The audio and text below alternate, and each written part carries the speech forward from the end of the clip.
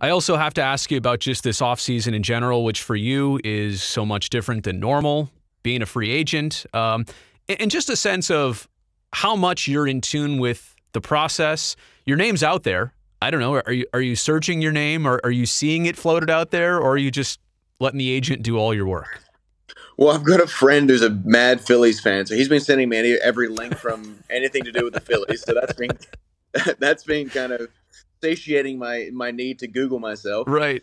But no, I'm letting it all play out. I told my agent, like, you deal with it all, but you let us know who's reached out, in what order, what like kind of they're saying. I just like to have an idea of what's going on, but I'm not dealing with the day-to-day business of talking to teams and anything like that yet. If the demand gets high, then my Christy and I will reach out, or we'll get in touch with the teams, and we'll figure out what can be a possible good fit.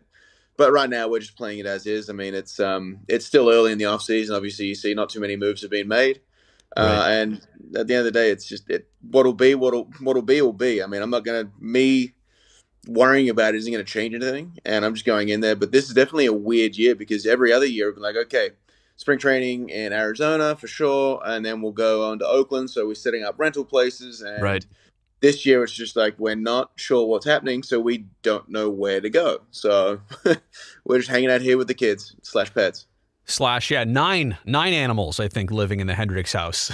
Yeah, Right. well, they keep me busy. I wake up every morning and take the dogs out separately, so I got four of those, and then the cats will be running around, so make sure to feed them, or else they'll jump on our face in the middle of the night crying for food. The usual stuff.